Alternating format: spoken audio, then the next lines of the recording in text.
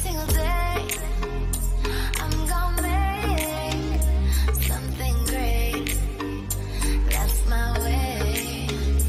Every single day I'm gonna make. Hello everyone, hello mga friends. Happy Friday. It's September 6 at Friday na naman tayo mga friends, di ba?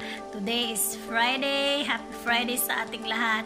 Ang bilis ng panahon talaga. Kailan lang parang nung isang araw lang Friday, ngayon Friday na naman. Ang bilis talaga mga friends. Ang bilis ng panahon. Kaya yan, andito na naman po ako and as you can see or notice nyo siguro na iba ang background natin ngayon. Hindi na tayo nasa kusina. Andito tayo sa ating kwarto mga friends.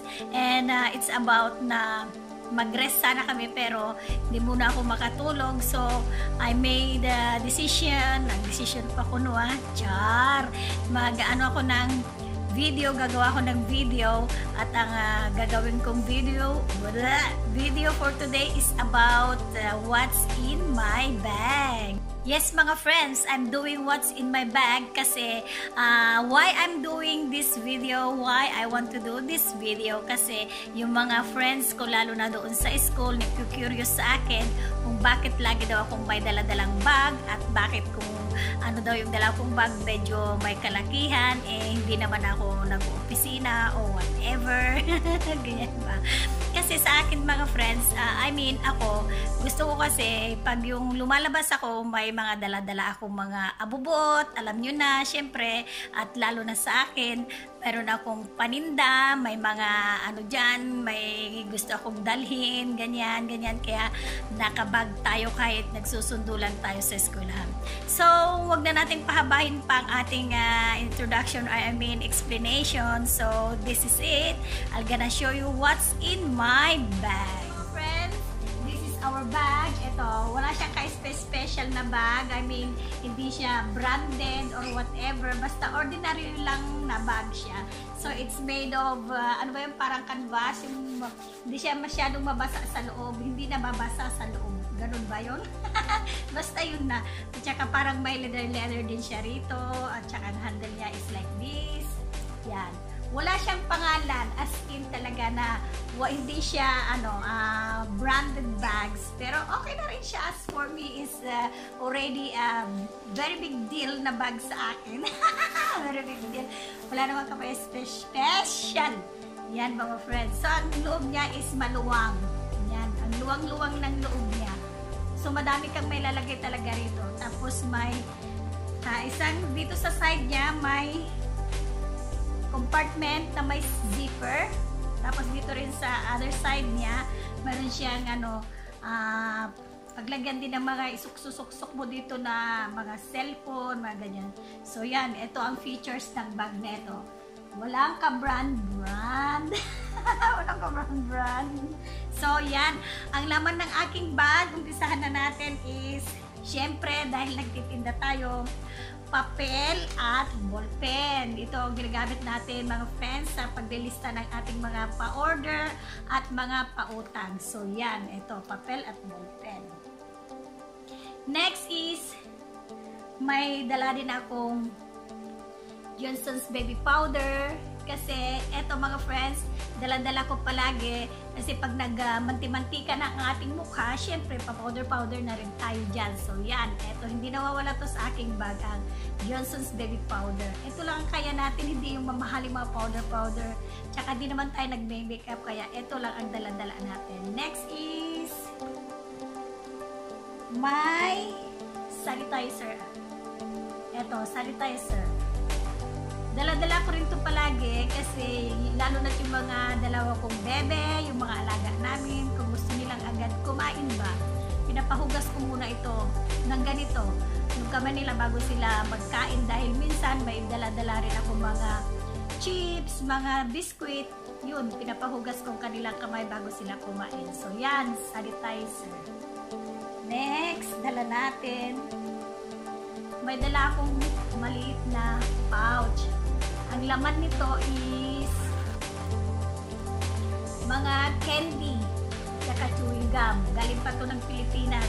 Itong Deep Fresh Nadala ko pa ito noon pa. Mag-isang taon na, hindi pa ba kaya ito nag-expire? Bakit may dala-dala akong mga sweets dito? Ito ang pangsuhol ko sa mga alaga ko kung sila ay nabubugnot o kay nag-aaway sa loob ng sasakyan. So, ito mga pangsuhol ko yan. So, yan, dala-dala natin. Next is may pouch tayo. Itong pasensya na po, hindi siya original. Pouch lang na supot-supot lang na tela. Ang nandito sa loob is itong mga wet tissues. Ito, mga wet tissues. Ito galing pa to sa Turkey eh. Itong mga, pupunta kami ng restaurant, may binibigay silang mga wet tissues na ito.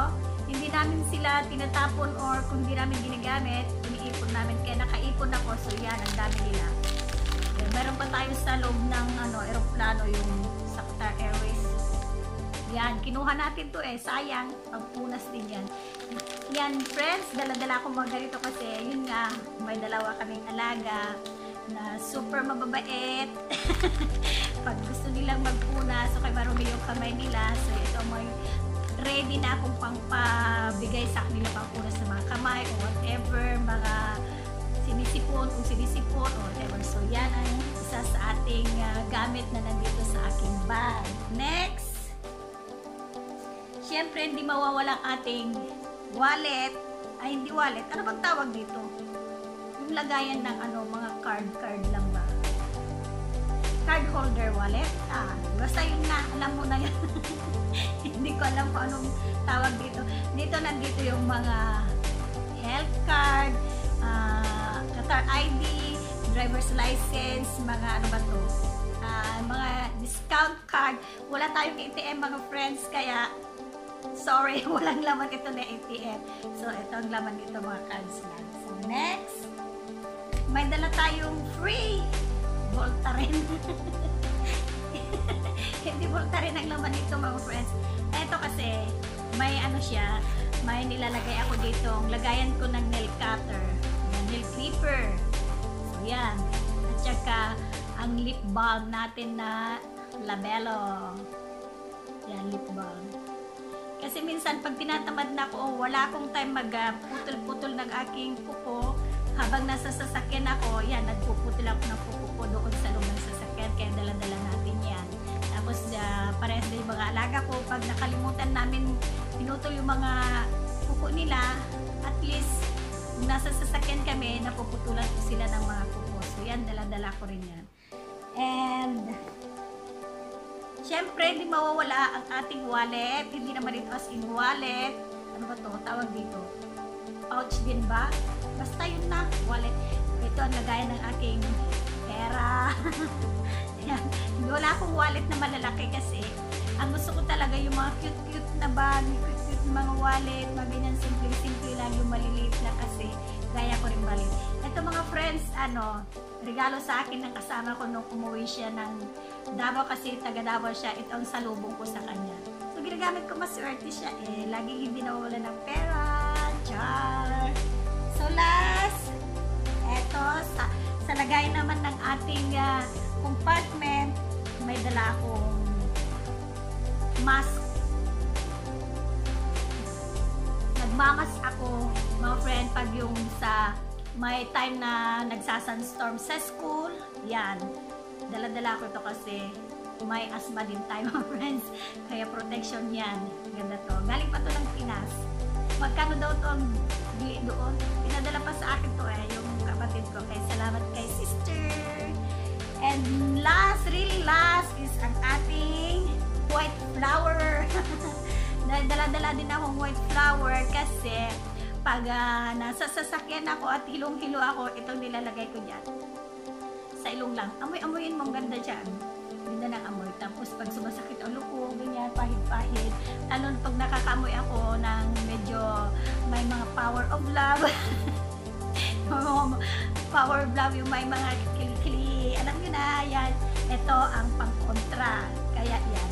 Yan, white flower. So yan lang mga friends, ang laman ng aking bag. So yan siya, ang luwang-luwang, diba? So yan mga friends, that's it. Ang laman ng ating bag, and I will end this vlog or video. Kaya sa next video na naman magkikita-kita tayo. Sana nagustuhan nyo itong video na to at thumbs up kung nagustuhan nyo, and please don't forget to subscribe. So hanggang dito na lang. Salamat and bye-bye. Ingat!